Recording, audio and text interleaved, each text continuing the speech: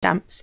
Today I'm going to be making 2 rainbow thank you cards using the Slimline Hanging Ornaments die. Hey crafty people, it's Tasha here, welcome back to my channel. If you like the video, please do give me a thumbs up, and if you aren't already subscribed, I would love it if you'd please consider hitting that button.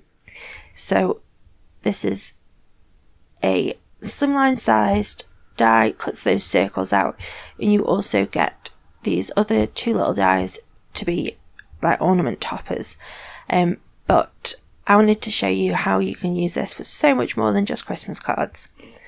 I'm also using the Slimline Rainbow Brights paper pack, and I've cut a circle out of 7 of the cardstocks in that pack. So I'm just showing you here, rather than cutting the whole die from each colour, I just cut some little offcuts and taped them in place and ran that through my die machine. So here are my 7 circles.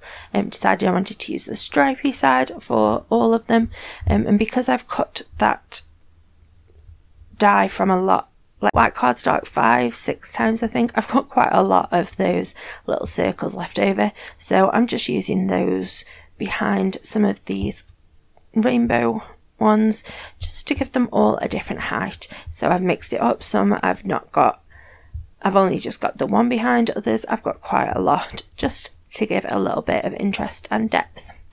So my favourite way to do this, if I'm sticking like die cut inlay, is to just tape a piece of printer paper to the back of my panel, and then that's not going to add any bulk or dimension that I don't want to add, and it's just an easy and quick way of doing it. So I'm just adding some glue into each of the little holes, and then I'm popping my rainbow pieces in order, and I really like that they're all sort of different heights. There's quite a lot of interest there. So this is the Simply Sentimental Thanks set, which is one of the new stamp sets, and I'm just auditioning various of those thanks words, the different large ones, to see which one I want to use for my panel.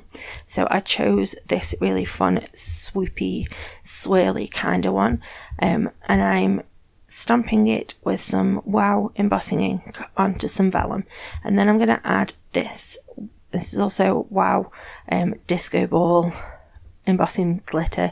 It's gorgeous.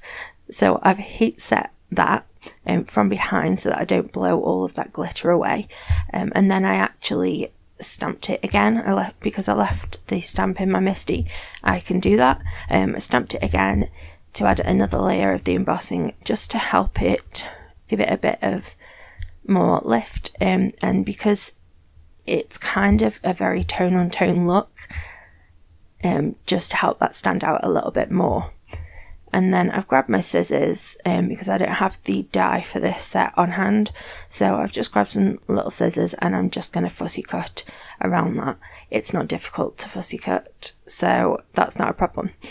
And I've added some tiny dots of adhesive behind the embossing so that it's not going to show through the vellum, and I'm just going to stick that straight onto my panel. I chose to stick it there because the orange one doesn't have any added dimension, so it's going to stick down nicely. I've then grabbed these sequins, and I can't remember the name, I'm sorry, but I will add it below, and I'm just choosing some places to put some sequins, just because it's calling back to the circles of that design and also the glitter in the thanks, and then that's that card done. So next I've got another of the white die cuts, and I'm adding lots of glue, being careful that I add glue around each of those circles and then also all the way around the edge, and then I'm just gluing that straight down onto some acetate, making sure that I press really well because I'm making a shake here, so you want to make sure that everything's really well adhered. So I just put that to the side and added the paper pack and stamp just a few bits that I had on my desk on top just while that dries. Next, rather than using foam tape, I decided to cut out another 3 of those die cuts from some white cardstock, and I'm just gluing those together. Again, making really sure that I've got glue going around all of those little circles so that I get because each of those are going to be separate little wells. So I've trimmed out the acetate from the top one, and then I'm adding that stack of 3 extra die cuts on top. So I've got 1 die cut, then acetate, and then 3. So that's going to give me all those little circles as little wells that I'm going to add some shaker bits to. So I'm adding some more of those, I think they're like starlight sequins, something like that, to each of those little wells, and then using just a little craft spoon that I've got, I'm adding some of these little tiny star embellishments. I love these in shaker cards. They're so beautiful. They're so thin and small, so they really shake well.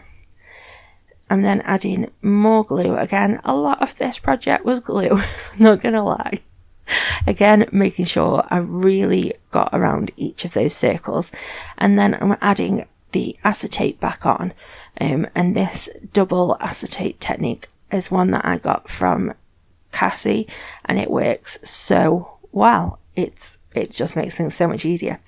Trim that acetate out, and then now, because those shaker bits are all already enclosed, I can really take my time to decide where I'm going to place that on this pattern paper.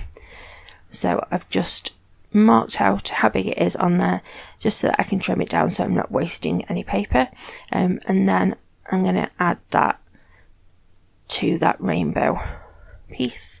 And I really love that you've got the rainbow going across there through all of the different shaker windows. It's really cute. I love it. I really love it. So I decided to be brave and stamp this sort of scripty thank you straight onto my card, but I did use a MISTI, thank goodness. So I took the foam pad out of my MISTI because obviously this is now quite thick with all those layers, and I'm just going to keep stamping and pressing it down with my stamp press tool until I get a stamp that I'm happy with. So there's a couple of little bits that weren't quite brilliant, but I just grabbed a black fine liner and just touched that up, and you'd never know. So I did some more of those same sequins as well, just dotted about. And I love these cards. I think they're fun, they're different. I love this die for shakers, and I know I'm going to use it a whole bunch for that. And now I have another 2 thank you cards that we can send out to people who got us gifts this season. So I hope you liked them, hope you liked the video. Please do give it a thumbs up if you did. And I would like to say thank you for the last 6 months. I have absolutely adored being on this team. This is my last video as a Trinity design team member, but I will be sharing my love of Trinity still, so be sure to still tune in to catch that.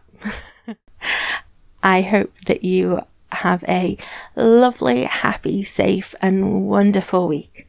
Stay crafty. Bye.